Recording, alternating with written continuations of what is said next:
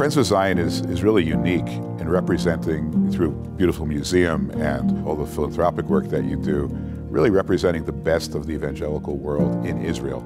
It's that bridge that helps to connect the evangelical community in America and throughout the world to the Israelis. And so the Israelis, without leaving the country, can come here and feel the love and the support of the evangelical community, and also understand the history of how Christian Zionism goes back to the middle or early parts of the 19th century, and was so instrumental in helping America develop its rock-solid relationship with Israel. So, we used to bring dignitaries here all the time. We used to bring members of Congress, heads of state. They used to come here, and it kind of closed the circle.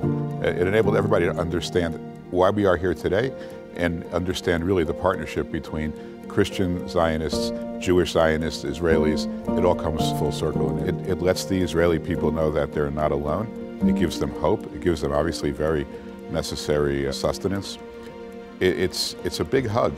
It's a big hug from the Christian community to the Jewish community and to the Israeli community.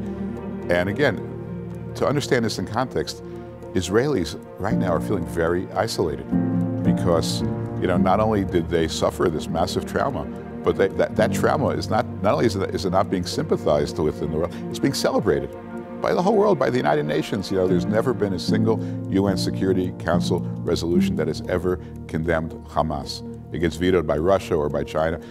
So they watch this and they say, we're really alone. And then you come along and say, no, you're not alone. There are people that love you, that support you, that want to help you, and it's incredibly important.